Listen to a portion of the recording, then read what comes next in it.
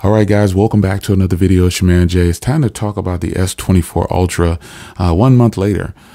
So I've been using this straight through for a month alongside other devices, but this has been one of my primary devices of choice. And now I've added on to the catalog with the S24 Plus, which I'm using to record this video with. So take note of that and let me know what you think about the quality. So today we're going to be talking about owning this device for a month. And I didn't trade in my S23 Ultra because I just felt like it was too good of a device.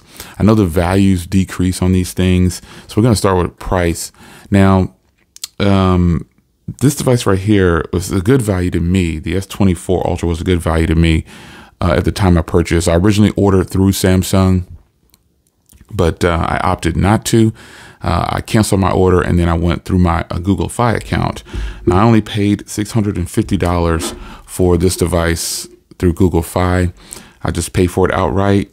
You have the option. I think you can buy like monthly. I'm sure you can pay monthly for these on your Google Fi, depending on what your status is with Google Fi. But for price for me, I paid $650 out the door. I felt it was just worth it to wait and not get it from Samsung. Some of you guys got free cases and things like that. Well, I'd already had a bunch of cases, so it really didn't bother me too much not getting out that extra goodies that I gave up. I think it was like $150, but it just would have been a case and, you know, a screen protector, stuff like that.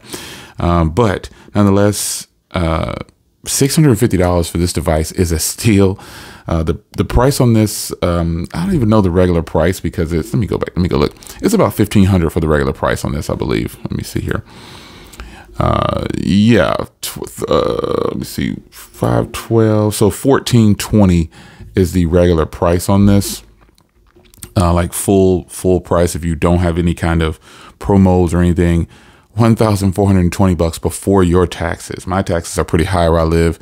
But I was able to get this for $650 plus taxes. It came to $701 for me. So I feel like in that ballpark, it's a win. I didn't do any trade-ins or anything. Nothing. Just if you have Google Fi and you've been with them long enough, excuse me, they'll give you some pretty good deals that you just can't resist. And that was the case for me. $650 out the door. It's just a phenomenal deal for this particular device. So if you didn't have that promo, you probably did a trade-in through Samsung and you had to give up a phone. You traded in your Ultra, whatever you traded in, you did something probably to get this, or you did pay that full price. But sometimes even if you don't do a trade-in and you wait, you can get a good deal, and because they'll discount the device at least $200 sometimes. And if you consider that to be a good deal, depending on your budget and what you decide to budget for, you probably can get this phone for less than the asking price of MSRP. So for me, this was a phenomenal deal. I was willing to wait to go through Fi and get it. So currently through Fi, it is just $600 off, I believe. But see, the thing is, when I log into my Google Fi account, I've been with them since Project Fi. So I have all these promos that prop up where I can get pretty much half off of everything when I look in there. And it gives me an expiration date. But for me currently, like if just for example, I'll move on from price. But if I go back in and want to get the S24s lineup, like the 24 Plus that I'm recording with, or the 24, they're all pretty much half off for me. The Pixel 8 lineup, half off for me. And there's a catch to that. Since I'm not doing a trade-in or anything, and you can do a trade-in, mind you. You can do a trade-in on these devices with Google. I just choose not to. And you can pay monthly. I just choose not to. So currently when I log in this device now in my account, and just remember it's going to be your account, it is again half off for me. So that's just how it is. But the catch is I have to stay active with this. I cannot move my SIM card. I can't take it out of the phone. I have to keep the service going on this phone for 120 days. Now that used to be 30 days, but plenty of people caught on because Google Fi products are unlocked already from the factory. Like when they send them to you, this is just an unlocked S24 Ultra. So I definitely can just switch my SIM card out and use it for something else. Or I can add an eSIM to this as long as I don't remove my Google Fi SIM card from this or move my Google Fi service for 120 days. The phone is mine free and clear and I get to keep the half off price. But if I move it, they're going to charge me back the other money. So I've been with them so long, and I've had the same number for so long, and I've had the same service. I have no reason to move. It's a deal for a person like me because I have more than one phone number. So right now, when I log in and look at the price, it is now, it used to be $600 after I got my promo for $650, but it in fact now is again half off for the products. So the reason this is a 512 and not a 256 is because at the time of purchase, they were giving the memory upgrade bump. So this is a 512 for $650. Now, normally it would be $770 or so, or half off would be about $700 plus, $710 or something like that. But it is $650 for this 512 because I got the memory bump. So just to be clear on that, you need to do your own research, but I'm being very transparent and clear on you how this 512 gig was $650. So if you go into your account, if I go into my account now, it shows $650 for the 256 gig and $770 for the 512 because they're only giving $650 off. Makes sense? And that's a good deal. So, and a lot of the other devices are half off. Or more than half off, actually. Like I can get an S24 Plus for $400. All the deals are just different for each person, I've learned when speaking to people about this. But nonetheless, price is something that should be important to you when you're buying a smartphone.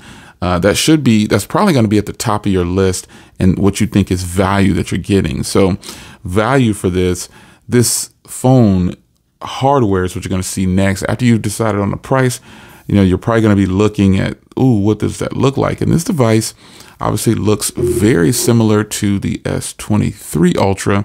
This does happen to be my blue one, which is the older design, but still it's close in design, but there's some things that are subtle and different. And I won't get into that in this video because I've kind of done that already, but the hardware on here is, more than adequate. This is a larger device. So if you're looking to get into something like one of the bigger screens that you can get, this is one of the most massive screens on the market today, hands down. And it's not just a massive screen, it is a beautiful screen. I've gone over this multiple times and showing you how beautiful the screen is. And I'll pop up a video once again. Now the brightness is set at about half, and this is in HDR. It's so beautiful, man. If you're looking for a very large display and you just want one of the best in the game, Samsung displays are on everything right now. They struck a deal to get their panels on tons of devices, and you can't blame them. So if you're wanting one of the best displays in the game, you are looking at it right now. This display is absolutely great. I just don't have any complaints about it. While I have a few complaints about the device as a whole, I don't have any complaints about the display. Audio from the stereo speakers on here are just great. But aside from the display being big and beautiful, you do have this beautiful camera array back here. Now, I've gone over the cameras multiple times, the setup here. I do have lens protectors on here, and let me show you here. You can kind of see how it's a little bit different on this one than the other one. This one right here, I took the lens protectors off. This would normally have a different color around the ring, a lighter tone, but it's completely pitch black, which I think is very sleek. But you have this camera array back here, and you have this nice soft touch matte feel. And they've definitely changed the hardware on here with the titanium now. And it is just a great look. It's just a phenomenal feel in hand with this titanium one. I do have a tempered glass on the front of here, just to be clear. But other than that, I haven't added anything to it. Sometimes I wear it in a case. I'll throw on a Rinky Onyx case or just any kind of leather case, something just when I'm going outside for a little bit sometimes. But overall, I do not wear cases on the devices, sometimes even when I'm going outside. So on the bottom here, you can see the S Pen now has been really flattened off in comparison to what it used to be like on the previous generation. It is very rounded on the S Pen, and on this newer generation, it is flattened off. And I guess they you know, to me that just makes sense to have it flattened off like that. I don't know why it was so rounded off or bowled out a little bit. Maybe it's because I feel like you had to feel that it was there. But even now, you can still feel that it's there without even taking it out. It's just really flat and it feels good. So when you pop out the S Pen, this is a part of the hardware that's probably one of the main selling points for a lot of people when they think about buying this device. I would hope so. This is something that I've gone over a million times. If you're buying this device, you should be getting some use out of the S Pen. Now, how do I use this? Well, screen write is my favorite option of them all. But when I'm editing on here, when I'm editing in PowerDirector Pro, it's got to be probably one of the easiest. Let me see if these files are still on here. Yeah, they're still on here. Getting in these little areas right here, just touching and like if I wanted to touch inside of here and get in it, that is where this S Pen for me really comes in handy in editing on this particular machine. So as you can see, this is my 15-inch MacBook Air M3 that I edited this video on this phone. I shot it with this phone and edited on this phone. And it's just perfect for something like this. Tight spaces when my big hands can't squeeze in there. I got this little pen right here that I can slide in there and get the work done. Simply put, that is one of the main reasons or main use case scenarios for me, especially as a content creator. That's going to come in handy. So not only the S Pen, you know, you do have Type-C fast charging. I really wish that, now here's a con for me for Samsung products, and not just Samsung, pretty much all the phones that are out now besides OnePlus, and just any of the international devices, they come with 120 watt chargers, fast charging in full from 100 to 0 to 120, 30 minutes. Samsung still isn't there for some reason. And that's something that I wish they would change. Give us a little bit more faster charging. Now, this does have the same as the Ultra, the 23 Ultra. You have that fast charging 2.0 where it's like really fast, but it's not that fast in comparison to other companies, especially. And I can definitely bring up OnePlus because they're doing it. They even have like even their slowest chargers of 65 watts still fast, and the phone can actually do it. So I think this one caps out at 45 watts or something like that. This should have been doing 100 watt charging or 65 at least, but that is something that they don't do. But you do have Type-C data, and you can do a display port out. One thing that's seldom talked about on this channel, but used frequently when I go somewhere and I find a use case scenario, is DeX. You have wireless DeX, you have wired DeX, and it is just I recently put up a video with a DeX laptop. It's specifically for DeX, and it's something that people were wondering, like, what laptop is that? I've done a video on it. It's a keyboard combination for DeX, but maybe I'll follow up on it later, but I put a short up on that. So if you want to see that, go hit that short on my channel. But DeX is something that is extremely useful, especially to a person who might be doing a lot of data entry or a lot of streaming or just a lot of things to where you can get a full keyboard in use, and you don't want to be on this smaller screen because it is a smaller screen technically. But if you want a full-size keyboard, there's I'll try to remember leave a link down below to that product where it's pretty much turns this into a full-blown computer in the laptop form, which I think is one of the best use case scenarios instead of having to use the screen as a touch screen, mouse, and things like that. But nonetheless, DeX is always there. You've got the software suite where you can swipe over here, and again, you have the S Pen suite. All these things that go into making this device great are nice. Now, all that said, a lot of people don't buy this phone for DeX predominantly. Like consumers, they don't buy this for DeX, so to speak. They don't buy it for the S Pen, so to speak. They buy it for the beautiful display, the speakers, and another thing is the camera. Now, I'm going to open up the camera. Let me see if I can get some things here because I just do a lot of, let's just show you here. This was my unboxing of my 15 Air, and this is the edited version. Let's go to the actual one here. Here it is. This is the actual footage here that I did. And you can see here I shot it in 1080p at full HD, and then I edited it, dropped it out. I think I upscaled it to 4K, but the quality that comes from these cameras is just, it's unheard of. It's such a good quality that Samsung products bring. I still have just a complaint about Samsung's HDR. It just doesn't look as good as the HDR that comes from my Apple products, and it just doesn't look as good as the HDR that comes from some of my Pixel phones. But you know, it's up to you to determine if that's what you want to. Your take on quality is going to be what your take on it. I particularly don't prefer Samsung's HDR content, but other than that, when I shoot straight like I'm shooting now with no HDR, just do 4K 60, it is absolutely stunning. It is really good. So the quality that you get from Samsung cameras, and just a reminder, I'm shooting with the S24 Plus right now of this Galaxy S24 Ultra, and the quality is the same. Like the main cameras give off the same quality. Now you do get some more features on the Samsung Ultra with the zoom and things like that, but how often am I really going to use these cameras for that? Probably not very much. So cameras is a huge part of why a person might buy this device. And let me go into some photos here. Oh, here's one. Here's a photo that I took.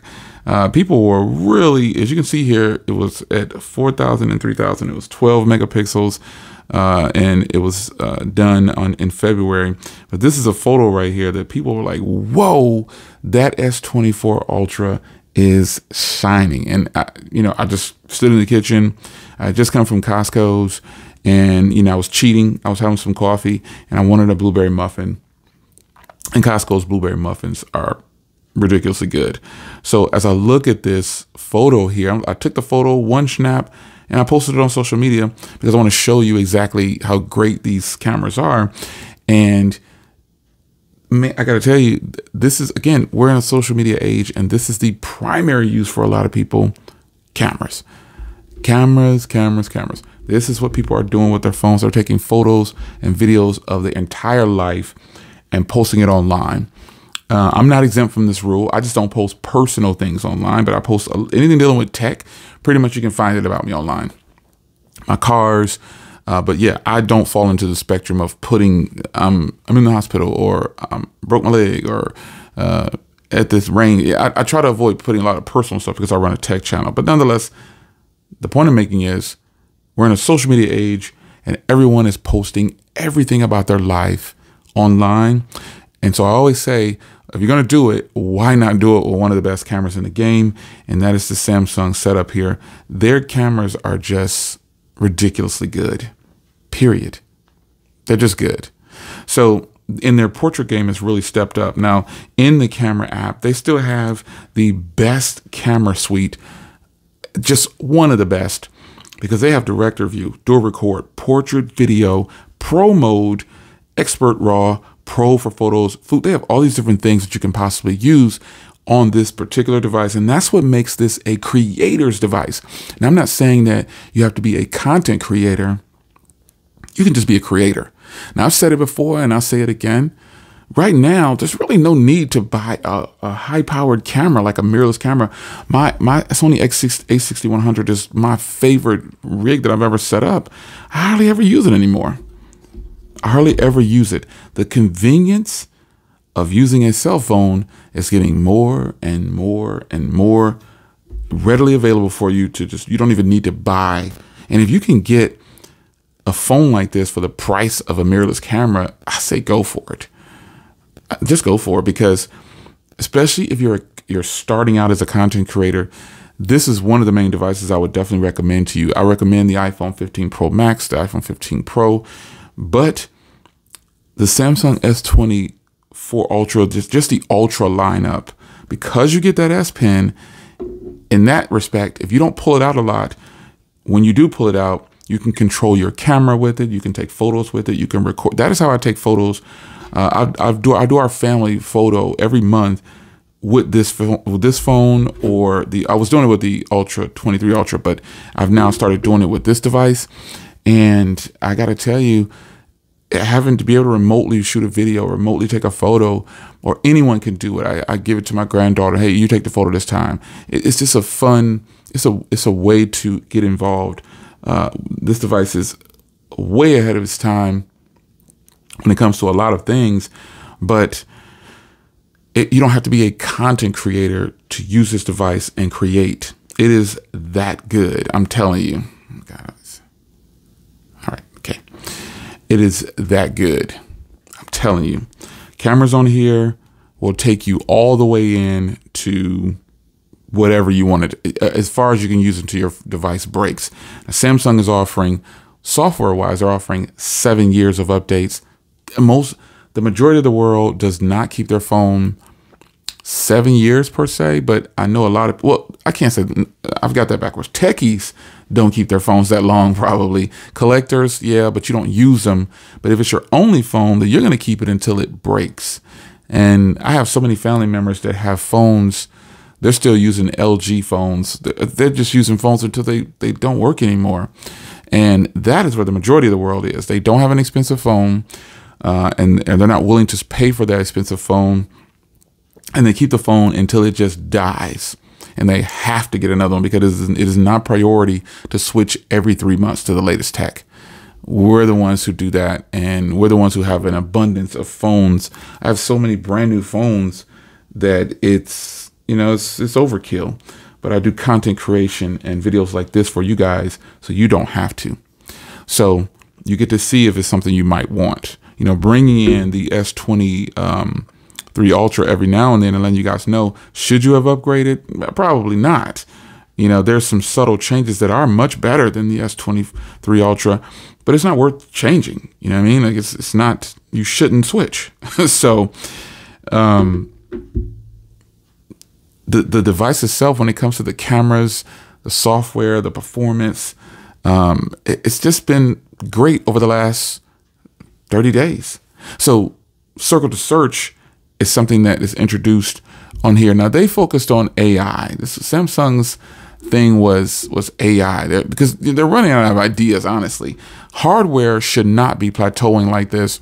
It should be, because it should still be moving along, but companies are just not taking as many risks. Samsung was one of the first ones to take some major risks, and it paid off with the Galaxy Note lineup, then spawning into this, a combination of the S lineup and the Note lineup. So Live Translate, Note Assist, Circle to Search. There's a lot of things in AI that they're focused on here. But for me, it's just another phone. Do I use Circle to Search? Probably 4 times since I've had this phone in 30 days. And it was just to show someone that it could do it, or play with it myself and see, oh, that is cool. I don't use it on any of the other phones regularly, but there might be a time where I could use it. Live Translate, I probably won't ever use that. It's just that's something that I would do regularly.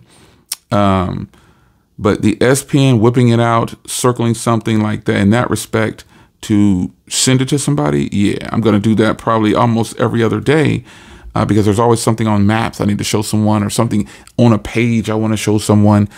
The S Pen functionality for me is high. So in the last month, what have I learned? I've learned that if I was a regular consumer, I probably would not have bought this if this was already my phone, and I would just buy me a new case. I don't know, just make sure it's working properly. That's it. Now, the last thing I want to touch on is the battery life. Battery life for me has been really strong. It's going to be strong like this because the device is still new. It's only a month old, so it should definitely be working properly. But when I compare battery life between the S24 Plus and the S24 Ultra, the Plus is better, just by a little bit, but it is better, and that is the main thing. This device has a 5,000 milliamp hour battery, and the phone I'm recording with is the S24 Plus has a 4,900 But the display on the S24 Plus is a hair smaller, just a little bit smaller in size, and then it also doesn't have the S Pen suite. But other than that, this is, you know, it doesn't have the extra cameras, but it's ultimately the same phone. I've got it set to Quad HD and everything like this one. And I have it on I have the battery saver on because I don't want all those messages to come in. But typically I just have it, I've got like 7 emails on each phone. They're synced to each other. I did the backup from this phone to my S24 Plus. So they're set up identical. But battery life on here, you will make it through. I could say this with confidence, for as long as you're not gaming and just being on the phone all day.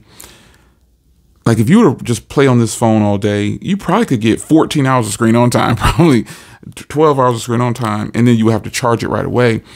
But you will get a full 24 hours. I'm going to go ahead and push it to 36 hours. You'll get a full 36 hours out of this phone, depending on who you are. Most people, if you don't run your screen at 100% brightness, I don't run my screen at 100% brightness. I keep it on auto. So depending on the lighting situation, it's going to adjust itself. And then I have all notifications turned on. I have it to Quad HD. I have it all set up that way. But I have a lot more phone calls than anything. Like I'm on social media. The screen is typically on or whatever, but it's not a lot. It might be viewing content and stuff like that, but I don't do any gaming on my phones really like regularly. I just don't. It's a lot of phone calls, and phone calls can drain your battery. But one of the main things that drain your battery is using the camera.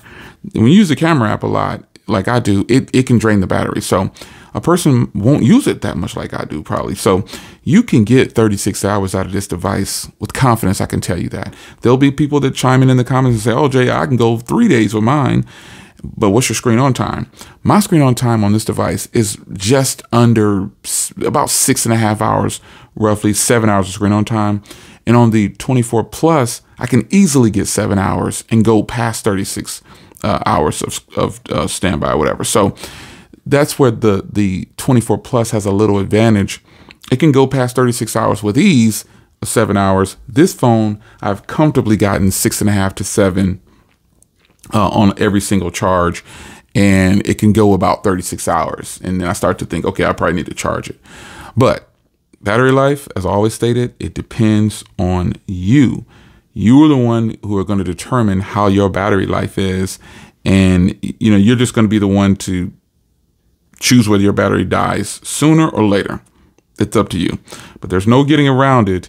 You are going to have to charge this device, and that's just that. Personally, I charge mine only when it needs to be charged, and social media is social media. The social media thing, a lot of devices are used on social media, so that's what drains the battery a lot. But you know, the battery life is such a complicated subject that people get into saying, well, you can't do that when you actually can. Tons of people can go 3 or 4 days with this device. It doesn't matter that they don't have a high screen on time. It's they're getting the screen on time when they need it, which is why I don't like to measure screen on time. I like to go by the time off the charger. That's just personally how I like to measure a battery. So let's close out here. We covered a lot. And I'm going to say this is definitely a win for me because I did get it for $650 with no trade-in. I still have the pleasure of keeping my S23 Ultra, which I do use to record predominantly on the channel now with the 15 Pro. But I rotate now. The quality between all my Samsung products, the 23 lineup, the 24 lineup, they're all the same. So, you know, with the 24 being just a hair difference, it's better. But I mean, I'm recording with the 24 Plus, and I'm sure it's phenomenal quality. But ultimately, the 24 Ultra is for that person that just really wants the best of the best from Samsung. And it's a shame I'm not saying the best of the best and holding up my Z Fold 5 or my Z Flip 5, because those are some very expensive products, but they're folding devices and they're not typically common for a lot of people. So, but slab phones are still winning. They'll always win pretty much.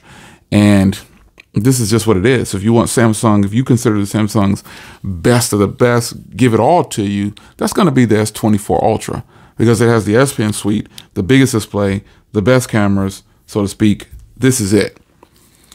But I will be following up with the phone I'm recording with shortly. when I get some more time of use with it, the S24 Plus, because that is the real winner here. But it's your man Jay. Hope you guys enjoyed. The S24 Ultra is Samsung's best offering, and I can't deny them. This once again is a hit. It's your man Jay. I'll see you in the next video. Take care.